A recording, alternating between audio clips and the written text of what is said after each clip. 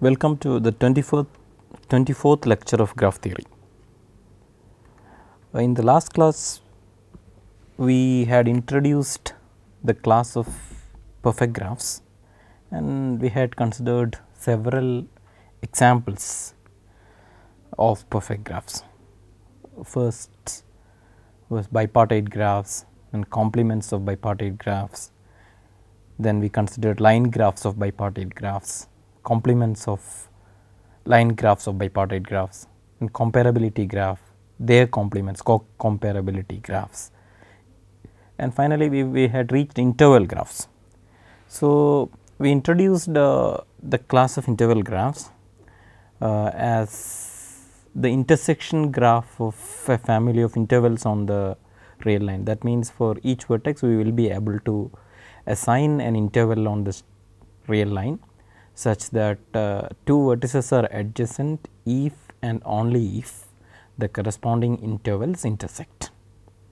So, if for a given graph such an interval representation is possible, if we can find intervals on the real line for each vertex of the graph such that two vertices are adjacent if and only if the corresponding intervals intersect, then we say that the given graph is an interval graph.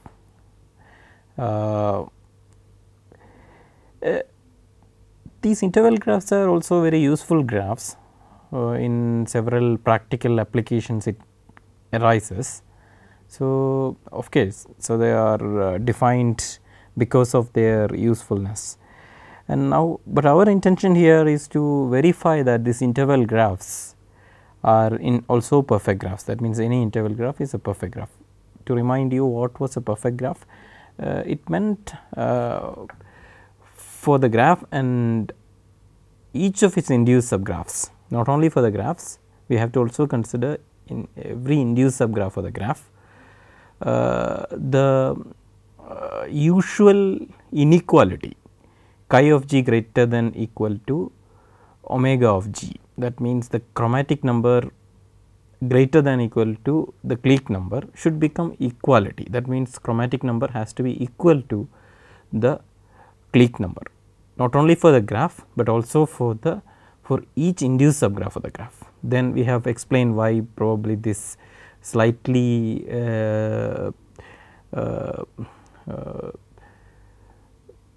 strange definition arises, because otherwise the question was not very relevant, right. That is why we had to introduce this induced subgraph thing also in it, in the definition. And then we verified in most of these cases induced subgraph also, for instance, in the case of bipartite graph, line graphs, in most of the cases we have seen the induced subgraph also belong to that class. Therefore, as long as we prove that the clique number is equal to chromatic number was enough. It is not true in every case, because some cases the general properties may not that is there for this entire graph may not hold for an induced subgraph. Therefore, it is not enough to always consider just for the entire graph the chromatic number and the clique number. Some cases we have to go into the induced subgraph and prove it. Here again, interval graphs have this property that if you consider an induced subgraph, it is again an interval graph. Therefore, we do not have to worry too much about the this special property being satisfied for every induced subgraph.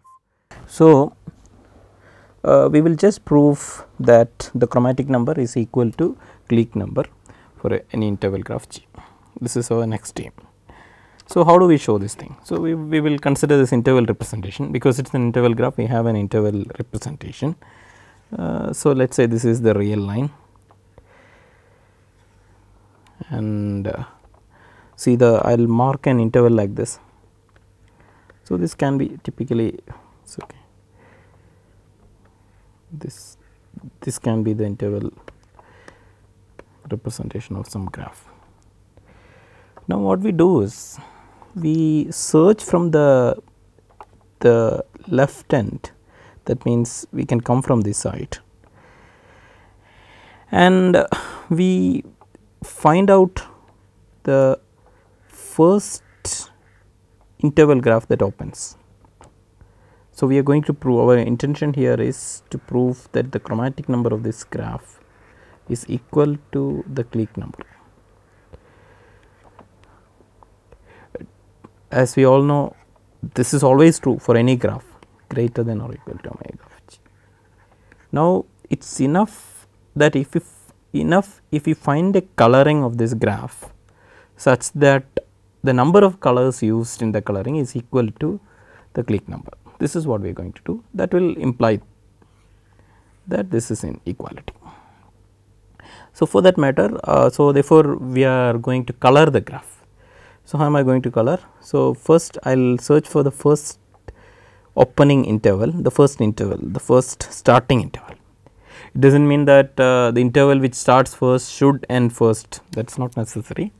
So, we just find out the starting interval and give it a color, and then we look at the second starting interval and we will give it a color in the greedy way. What is the greedy way? We will look at its neighbors which are already colored. Other than we have to avoid those colors of course. Now, among the remaining colors that we have already used, we will, if anything is left, we will take the lowest numbered color, lowest color. Otherwise, we will go for the next color, that is the plan. That means, we will reuse a color if possible. Otherwise, if only in the case of reusing not possible, then only we will take a new color,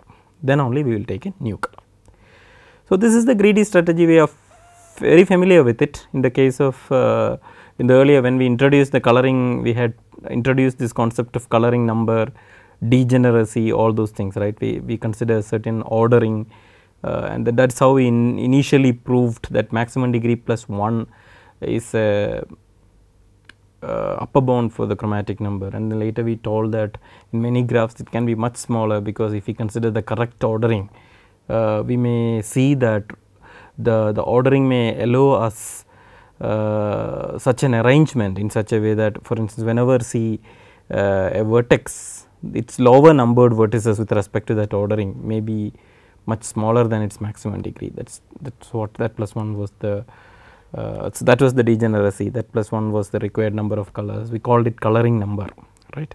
So, the same strategy here, but here see how it works, because in those cases we were not guaranteed that we will get an optimum coloring. The number of colors that we end up using may not be optimum, but here it will become optimum. Why? Because of this reason. So, we are taking this is the ordering we are considering is with respect to the arrangement of the intervals, the left endpoints, and we will consider the intervals or the vertices in the order in which the left endpoints of their intervals appear when we scan from left to right and on the real line. So, this is considered first, then this is considered, and of course, the coloring strategy is greedy strategy, and maybe third we will consider like this. Now, we want to say that. So, when we color the ith interval, suppose we are coloring the ith interval. So, okay, we will in the entire process might have used say k colors in this way. Now, there will be an interval, say the ith interval, ith vertex, which got the color k, right. This got the color k. How did it get the color k? Because there were k minus 1 neighbors of it, which were colored differently, and we had to take the kth color. That is why it happened. You see, it starts here, the ith interval starts here, and it had to be given the kth color, this interval. So, the reason, so now how will their neighbors be? Because all the neighbors which are already colored started from somewhere here before this, right. See somewhere here, right, because we are scanning from left to right. So, therefore, we will see this neighbors of this starting from here. But if a neighbor started from here and ended here itself, then it will So, a vertex started somewhere before this and ended before it, then it will not be a neighbor of it, because these intervals are not intersecting, right. So, only a interval which intersects with it will be a neighbor. So, any neighbor of this which is already colored, which start before this, but end after this, after this point, right. Maybe it can end here or it can even go further, but the key point is all those intervals corresponding to the neighbors of this, which are already colored neighbors of this, has to pass through this red point which I have marked red, right. So, because they start before and have to end before, because it is a neighbor of it, right. So, if all of them goes through this point, then what does it mean? They all intersect with each other, pairwise intersect, because this point is in all of them. So, it is a clique, and this ith vertex itself is part of the clique. So, that means we have this k minus 1 plus 1 vertices belonging to a clique corresponding to this red point, right. So, we have a k clique there, and by assumption we have only used k colors. What does it mean? So, we have colored the interval graph using k colors. On the other hand, there exists a k clique in the interval graph. So, the chromatic the clique number can only be bigger than this k, right, because there is a k clique bigger, it can be bigger than equal to, but it cannot be strictly bigger, because if it is strictly bigger we will need more colors also, but we are saying that we have used only k colors. So, how is it possible? So, we conclude that k is indeed the chromatic number also, the chromatic number is indeed the clique number also, that we get that chi of g equal to k equal to the clique number, right. This is what we get, this is what we wanted. Now, for an interval graph, its chromatic number and clique number is equal. Any induced subgraph of the interval graph is again an interval graph, there also the chromatic number and clique number will be equal, therefore, interval graphs are perfect graphs. So, this is the reason why interval graphs are perfect graphs. Now, of course, as we were checking in all the previous cases, whether whenever we considered a class, we also considered whether they complement, the class of the complement graphs was also perfect. Here also we will do that. What about co-interval graphs? What do we mean by co-interval graphs? Just that it is a co-interval graph is a graph whose complement is an interval graph, that is all. So, now we know how to check this. How do we do that? We just have to consider the independent set of the interval graph, because this independent set of the complement interval graph will become the clique number of the co-interval graph we are considering, right. Like we have done it before also, in the case of all the previous classes we have done this thing. Alpha of its complement will be the clique number of the original, right, the co-interval graph we are considering. Now, we have to show what will be the chromatic number convert to in the complement interval graph. The chromatic number is a covering using independent set. So, it will become a covering using the cliques in the corresponding complement graph, that means in the interval graph.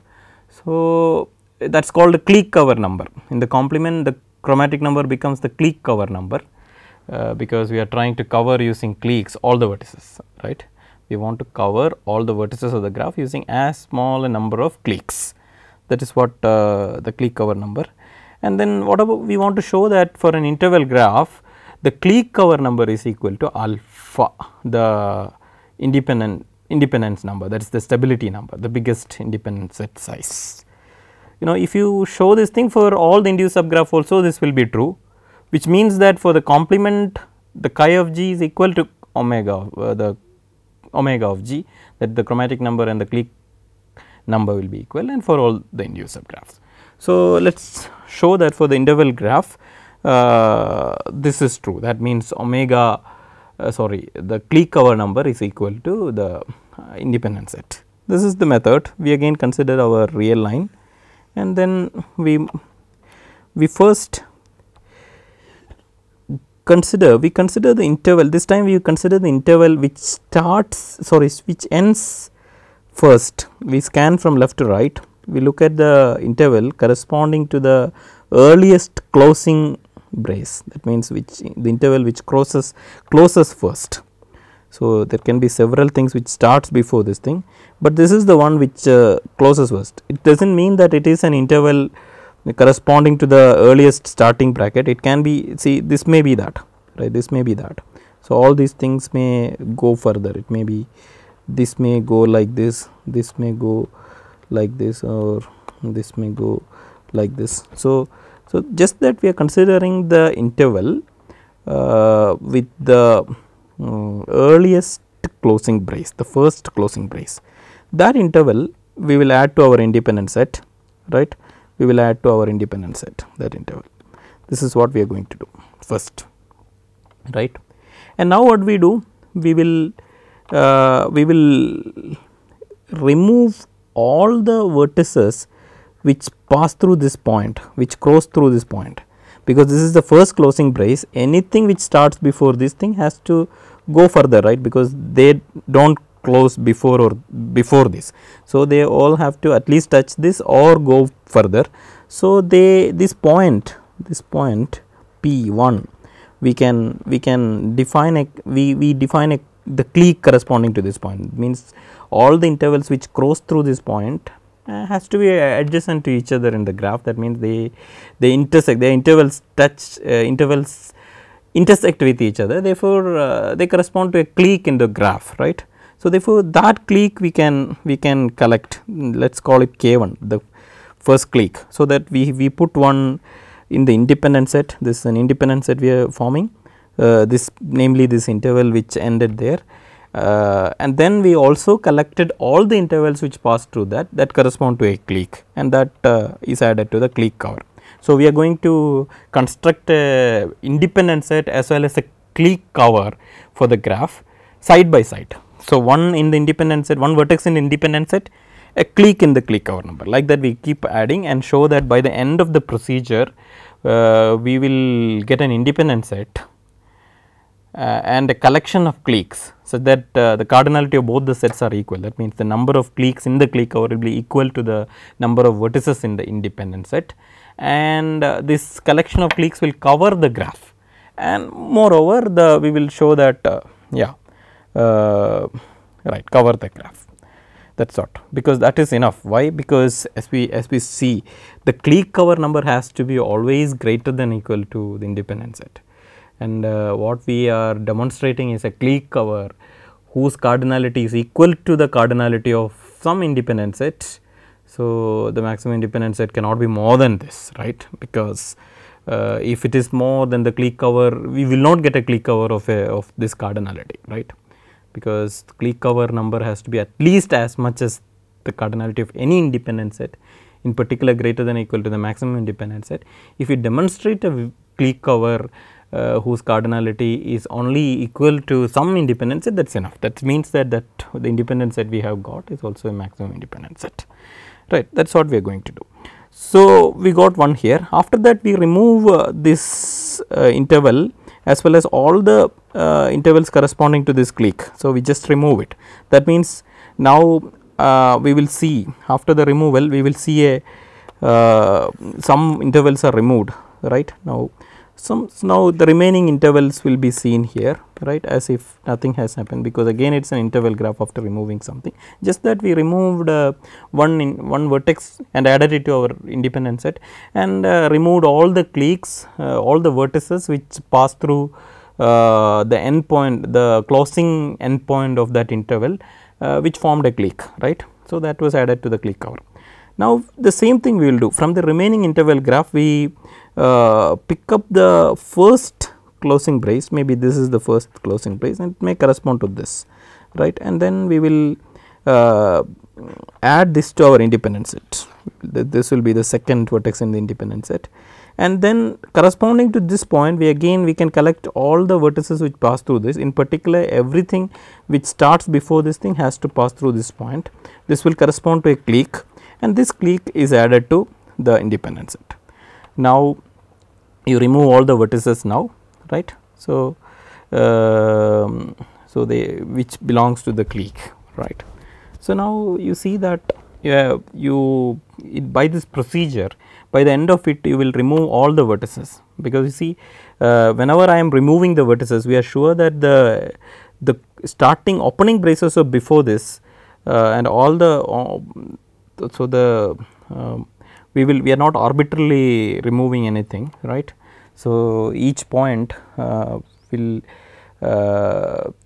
corresponding to which we remove this thing, we are actually removing the intervals which starts before that and ends after that, and because we get points across this thing. So, every vertex will be every interval will be covered by this clique. So, it is indeed a clique cover number, and what we are making is indeed an independent set, because we added something, a closing brace, and then we know that we have removed all the vertices which started before this. So, any vertex which is left starts only after that point. So, it will be in fact independent of the already added vertices, because that will start strictly after the last end point of the last interval that we added to the independent set. Therefore, we are going to get an independent set. So, we see that here we will indeed get a clique cover whose cardinality is equal to the cardinality of the independent set we make by the end of the procedure, right. So, therefore, here alpha of g is equal to k of g, the clique cover number, that is it. Okay, fine. So, this is the proof for that the complement of an interval graph is also perfect. The final thing is a very well known class of graph called chordal graphs. So, what are chordal graphs? So, it is defined like this. Again, these are also coming from application because of their usefulness in practical situations. So, the chordal graph means you consider a graph and you consider a cycle in it. Suppose the cycle is of length 4 or more, say this is a 5 cycle here, then we should get a chord like this, a chord for that, right. This should be a chord here. It should not happen that, or now we see a 4 cycle here, we should get one more chord here, right. This is a chord, right. So, this is so that in other words there should not be any cycle in the graph of length 4 or more without a chord. No chordless cycle of 4 or more should be there. So, a cycle, if this is a cycle, so and other than the adjacent vertices in the cycle in this order, nothing else is connected, it is a chordless cycle. So, a chord for the cycle will be like this, for instance, right. This is a chord, this is a chord. So, if no chords are present, then it is a chordless cycle. If we consider the vertices of the cycle and take the induced subgraph of that, then if it becomes a simple cycle when you take the induced subgraph, that is a chordless cycle, or it is also called an induced cycle. In the perfect graph literature, it is sometimes called a Hall if the number of vertices participating in this cycle is more than 3, right. 3 cycle is a triangle, it's not a Hall in fact. So, so in other words, we do not allow any halls in chordal graphs, right. So, we do not allow that. So, in other words, any cycle of length 4 or more should have a chord, or any induced cycle in the graph has to be a triangle, no induced cycle of length 4 or more. This is what the chordal graph is. So, it may look like the definition of the chordal graphs does not seem to imply to tell too much, because it is talking about the cycles, it is talking that okay, there is no induced cycle of length. How does it help us to prove that it is perfect or not perfect, whatever, right. Does it make any sense? Is it connected to the chromatic number, or is it connected to the clique number somehow? So, but it so happens that the chordal graphs have so many properties. Just this simple looking fact that there are there are no cycles of length 4 or more without a chord, no chordless cycle of length 4 or more will allow us to infer a lot, right, about the chordal graphs. So, let us look at some of the immediate properties. we have studied what are the separators. So, let us consider this, suppose we have a chordal graph G and we consider a minimal separator S of that. What do we mean by minimal separator? It is a collection of vertices. If you remove this set of vertices, the graph will get disconnected. That means, there will be at least one piece here which we can call G1, at least some piece here G2, maybe there are more also G3, right. But the point is, if you remove any subset of this vertex, we cannot disconnect the graph. In that sense, it is minimal, that is the point, right. In that sense, it is minimal. So, you cannot, no proper subset of this can separate the graph. Now, if we consider a minimal separator of the graph, so that means at least 2 vertices. So, because it is a minimal separator, we also know that every vertex has to be adjacent to both sides by at least one vertex, because you know, if there is a vertex here, suppose this vertex was not adjacent to this side, then you could have removed this portion and it will separate this part from the remaining, right. This we have seen before also. Therefore, every vertex should be adjacent to one vertex on both sides, otherwise removal of that, in fact to each component, otherwise a subset of that would see, if you, that vertex which is not connected to both sides can go along with some other components, and the remaining vertices themselves can manage to separate one piece from the remaining, right. So, therefore, so the minimal separators have this property. So, this is the minimal separator we are considering, let us say without loss of generality, there are this G1 and G2. And now, suppose it is, we want to claim that this is the induced subgraph on this S, if G is a chordal graph, has to be a complete graph. It should be a clique. Suppose it is not a clique, what can happen? So, suppose it is not a clique, then see, there are at least 2 vertices there, because if it is just one vertex, it is a clique. So, and moreover, is it possible to have some 2 vertices? It is not a clique, right. There should be 2 vertices such that they are not adjacent to each other. So, let this be the 2 vertices which are not adjacent to each other. We will mark it with red. So, yeah, so 2 vertices. Now, we know this has a neighbor here, this has a neighbor here, this has a neighbor here, this has a neighbor here. There can be equal the neighbors, but there are some neighbors. So, what we do is, here I will say this is x, this is y, this is a, this is b, this is our culprit vertices u and v. Okay. Now, we can see, because this is a connected component, from y to x there is a shortest path, there is a path here. Similarly, a to b also there is a shortest path. When I say shortest path, a and b can be equal, in which case the shortest path is that a to b, so the single vertex. Similarly, here. Now, we claim that, so among all the neighbors of v, so if we had considered this y to be y and x to be the shortest, I mean the closest such neighbors, that means their distance is minimized, then we see that then there will not be any more edge from here to here. So, we know that there will not be any more edge like this or like this, right, into the path, right. Why? Because we could have taken these 2 pairs as a shorter pair then, right. So, therefore, we can rule out these kind of edges. Also, because this is the shortest path, there will not be any edges of this sort, right. This kind of short circuits will not be there, because it is indeed a short path. So, that will not be there. And now, similarly, so of course, then x, v, u, y, such edges will not be there, because in that case we could have taken x and y to be the same.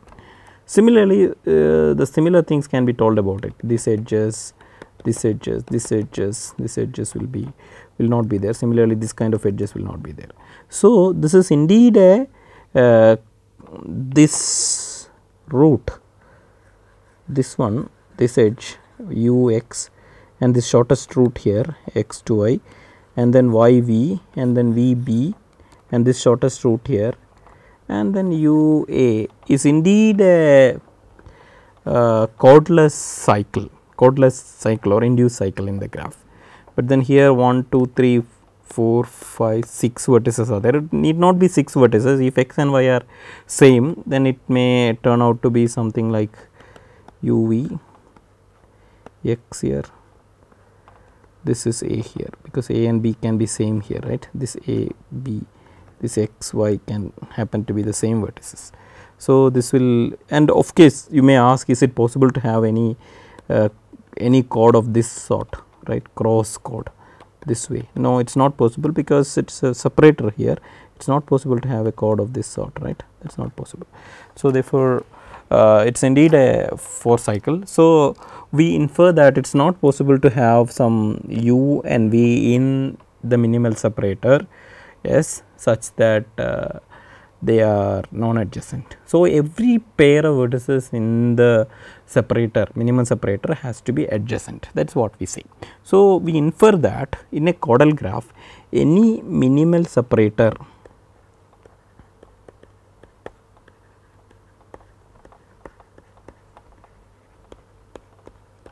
S should induce a clique in a chordal graph. See, note that we have proved it by using the simple fact that in a chordal graph we do not have induced cycle of length 4 or more. That implies this, that any minimal separator S of a chordal graph should induce a clique in it.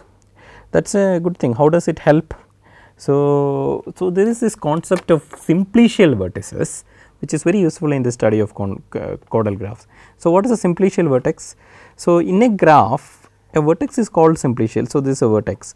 If you look at its neighbors, if they form a clique, if these neighbors form a clique, that means they are all pairwise connected. So, of course, including this, it will be a clique which is one more vertices, right. Such vertices are called simplicial vertices. So, here do you see in a cycle, do you see any simplicial vertex? No, definitely you do not have a simplicial vertex. That is why this, so this is, there is no simplicial vertex, because if you take this vertex, its neighbors do not form a clique. If you take this vertex, its neighbors do not form a clique. But on the other hand, if you take a tree, do you see any simplicial vertices? Yes, of course, if you take this leaf, see here its neighbor is only one, and then it is indeed a clique, right, one singleton clique. Or you can, for instance, you can see a graph like this, simple graph like this. So, here we have several simplicial vertices. For instance, if you take this vertex, right, so this is a simplicial, neighbors form a clique here.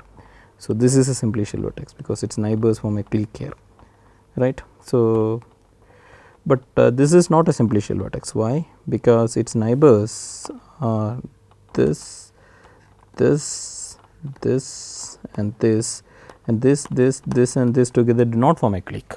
So, some graphs have simplicial vertices, some graphs do not have simplicial vertices. In a given graph, all vertices need not be simplicial vertices, some vertices can be. So, if all vertices are simplicial vertices, what does it mean? So, so you can right. So, then see in our case we are talking about chordal graphs. In the chordal graph, we will say that there will always be a simplicial vertex. So, this is what we want to prove now, right. So, in a chordal graph, the property that, how does it allow us, that the property of not having a 4 induced cycle of length 4 or more, how does it allow us to infer that there is always a simplicial vertex? So, in fact, we will prove a slightly stronger statement, which is not that there exists one simplicial vertex. In fact, most of the time there will be 2 simplicial vertices. In fact, there will be 2 simplicial vertices. Essentially, if the chordal graph is a complete graph, every vertex is a simplicial vertex, right, isn't it? Right. So, if the chordal graph is not a complete graph, we will show that there will always two two simplicial vertices which are not only simplicial vertices which are non neighbors, in fact non adjacent, two vertices which are non adjacent and also simplicial. Such simplicial vertices will be present. That is what we are going to prove now. How do we prove this thing? So, let us say to prove this, we will consider an induction. So, for a small graph we can, for one vertex graph, so it is a complete graph, there is nothing to prove. For two vertex graph, right. So, it is obvious. So, like that smaller graph we can prove it for induction, for 3 vertex graph we can check. Now, let us say suppose you take an n vertex chordal graph. Now, for all smaller chordal graphs we know this statement. That means, if it is a non-complete chordal graph, then there exists a pair of non-adjacent vertices such that both of them are simplicial in the graph. So, now what do you do? So, this is a graph, this graph is given. So, there is this two vertices u and v which are non-adjacent. So, therefore, there is no.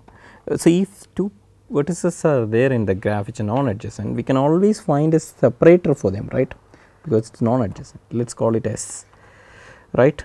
And if there is a separator, there is a minimum separator. We can always consider the minimum separator separating u and v. So, now we have two, we can consider two graphs. So, this side of S which containing u and the side of S which containing v, right. So, there can be other things which we can add to this part or this part. So, for instance, it may not be the total number of components that we are interested. So, there are at least one more vertex here because v is here, at least one more vertex other than S. Now, the question is what about, so we look for one, see this portion there is at least one vertex u. So, this portion there is at least one vertex v.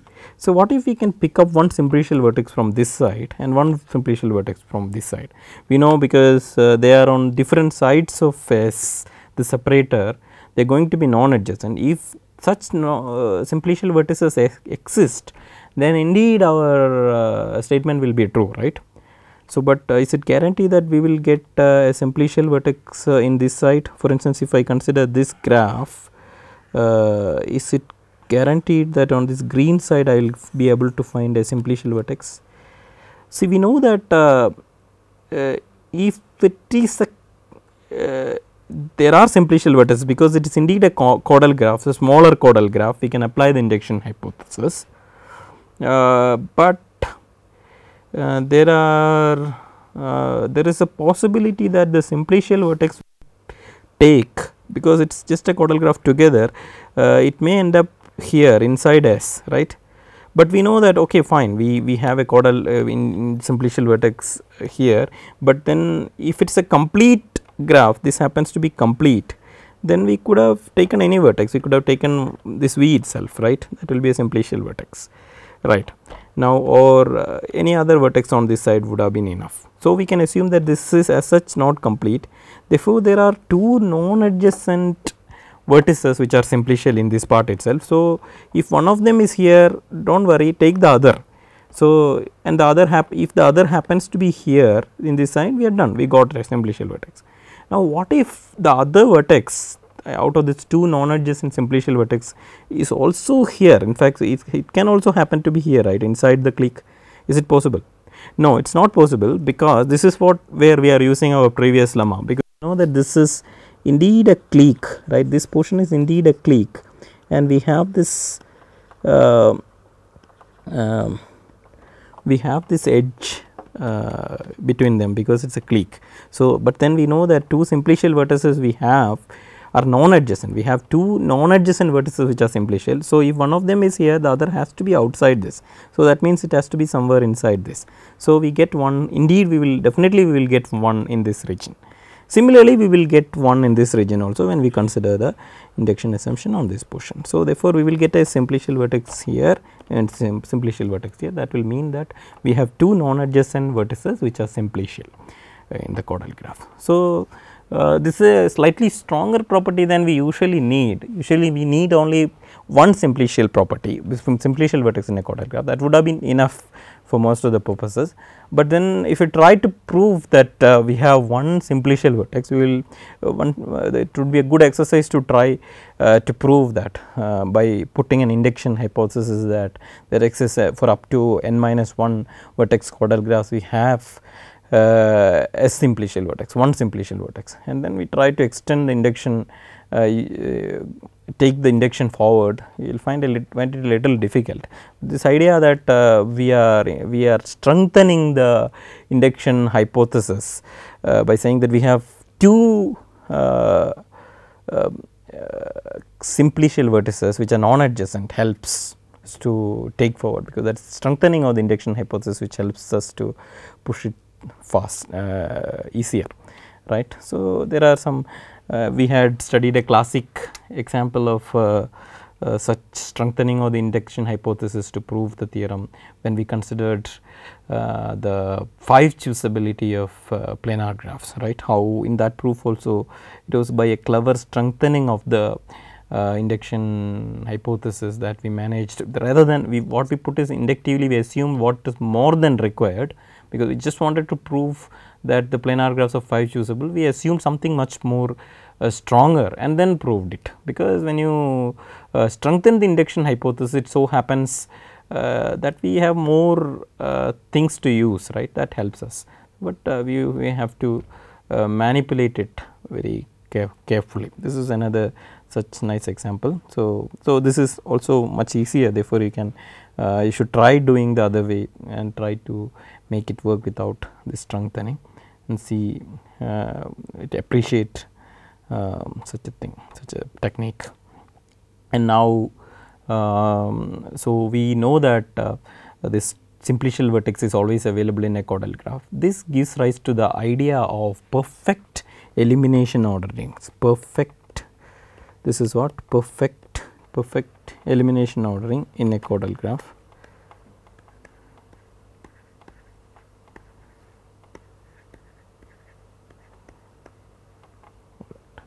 So, it is called what is a perfect elimination ordering.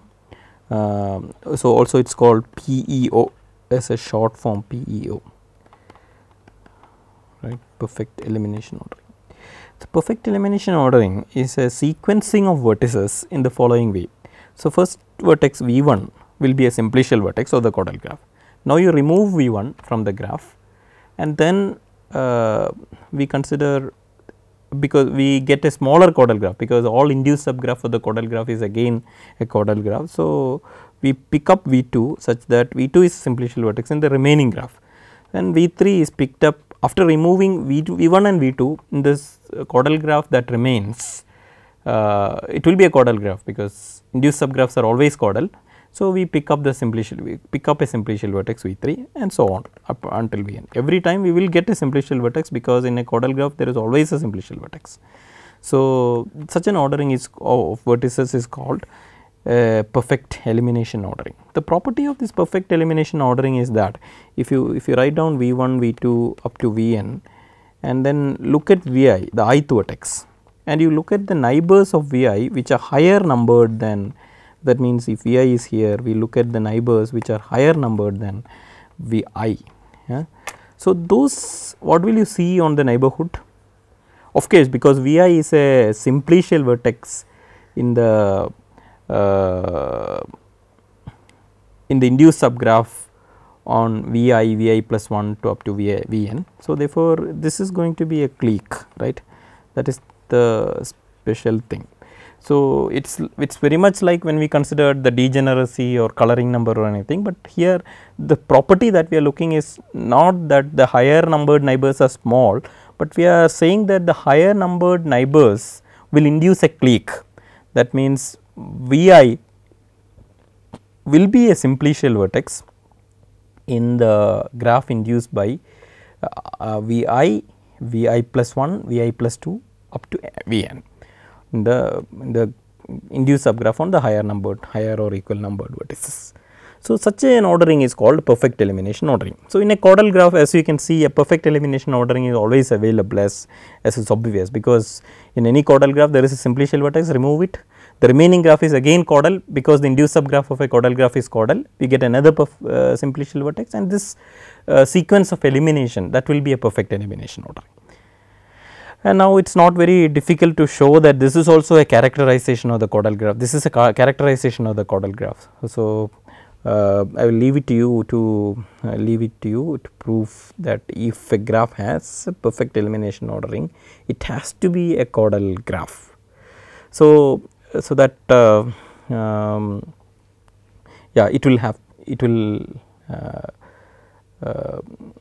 yeah, it will turn out to be a chordal graph. It is not possible for any other graph, if a graph is not chordal, it is not possible to get a perfect elimination ordering.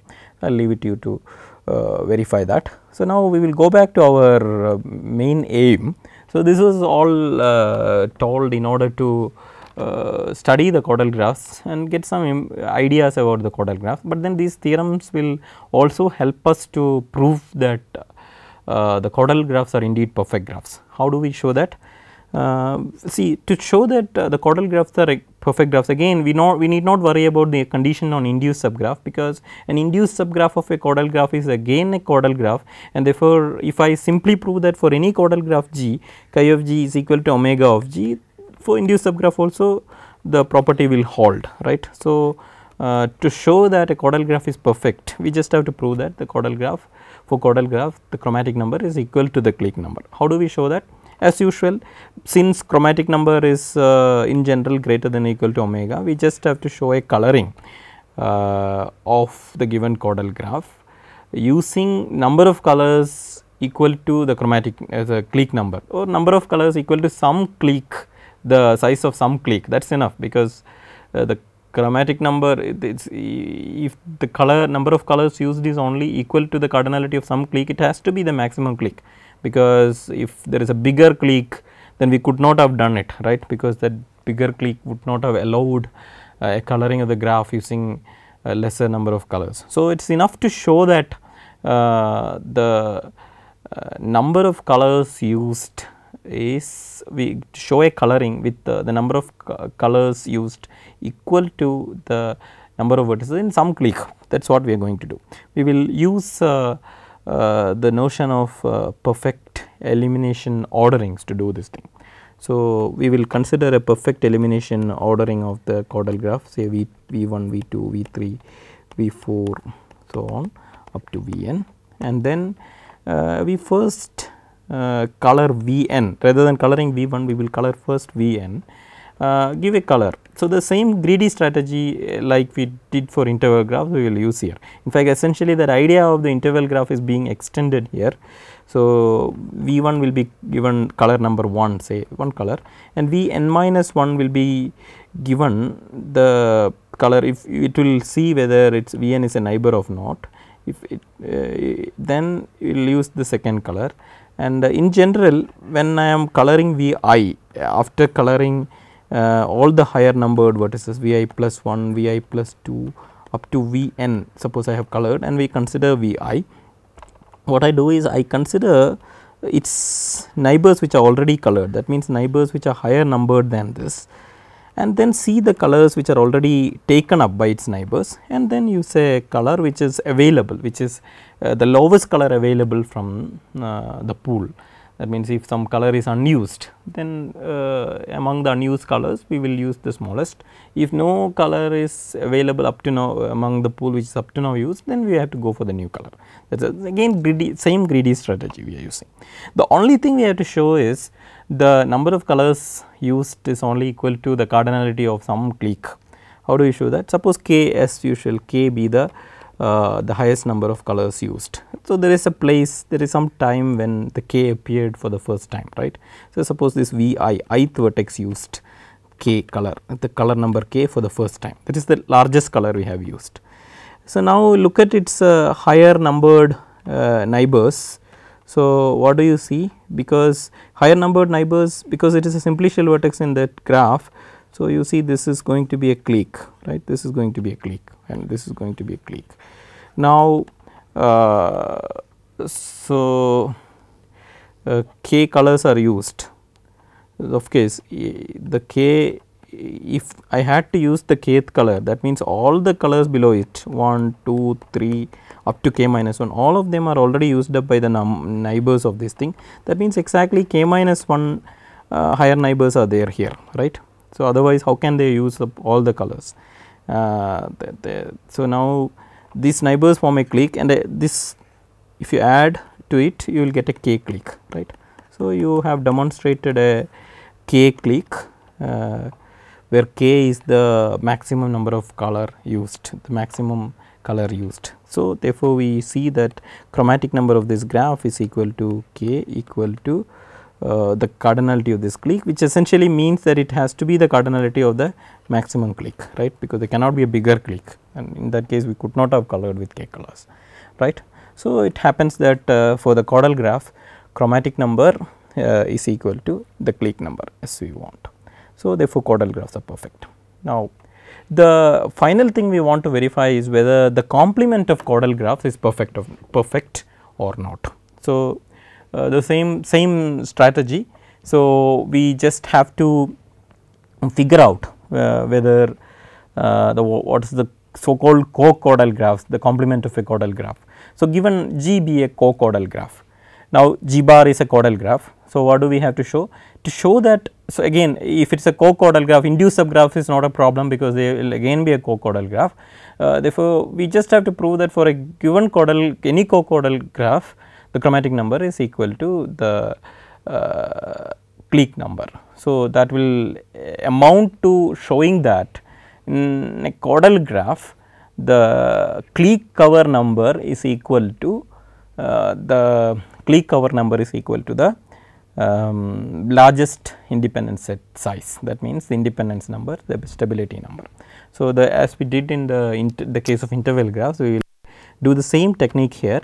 So, what we do is we start from a simplicial vertex, we take a simplicial vertex V1, and then we will remove. So, we will add V1, the simplicial vertex, to the independent set that we are creating. We will collect some independent, create an independent set by adding vertices one by one to it, and then along side we will collect some cliques, and by the end of this procedure we will show that what the cliques we have collected is forming a clique cover number, and the vertices we have collected is an independent set, and their cardinality is same. So, we have a clique cover whose cardinality, the number of cliques in it, is equal to the cardinality of the independent set size. So, some independent set size, that is enough. Therefore, the clique cover number has to be strictly greater than or equal to the maximum independent set size, right. So, this has to be a maximum independent set, and that has to be a minimum clique cover then. So, that will prove the same thing as we are repeating the arguments that we have done for the last the interval graphs or many of the earlier cases here. Here technique is slightly generalized from the interval graph. We are just picking up a simplicial vertex first and adding it to this thing, and then what we do, we look at, because it is a simplicial vertex, its neighborhood forms a clique. We remove all the neighbors along with that vertex, that together will form its neighbors and itself, that simplicial vertex will form a clique in the first clique in the clique cover number. Now, in the remaining graph, it is again a chordal graph, we again have a simplicial vertex, we can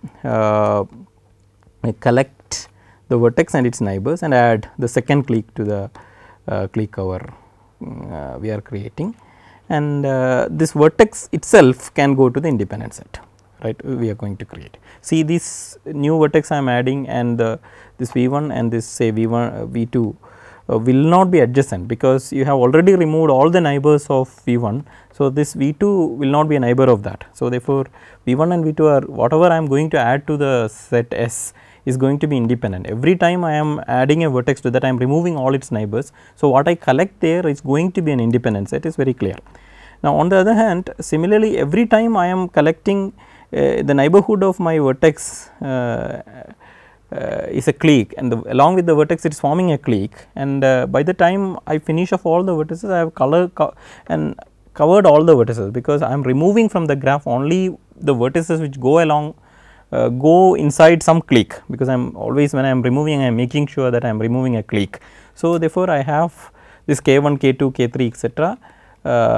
Covering the entire vertex set of the graph. So, it is indeed a clique cover of the graph, and the number of cliques that we have collected here is indeed equal to the number of vertices I have collected in the independent set. So, this S and this is equal, and then which means that this clique cover, this is a clique cover number, is indeed the minimum, because it's equaling the cardinality of an independent set, right. And this S has to be a maximum independent set, because it is equaling the cardinality of some clique cover, right. So, they are both minimum clique cover and the maximum independent set. So, we have shown that in the chordal graph, the maximum independent set size is indeed the clique cover number, which essentially means that in the co-chordal graph, the clique number, the maximum clique cardinality size is equal to the chromatic number. So, co-chordal graphs are also perfect graphs. So, we have considered several subclasses of perfect graphs now. That means several well known graph classes and their complements. We have showed that not only the graph class, also the complement class is also perfect. So, this essentially is a common theme, common property for all perfect graphs. That means, if a graph is perfect, its complement is also perfect. We will give a proof for this theorem in the next class, and we will explain it a little further, how we can understand it better, right, in the general point of view. How we discussed all these things, this many classes of perfect graph is to illustrate that there are several important classes of graphs which are indeed perfect. So, we will continue with perfect graphs in the next class. Thank you.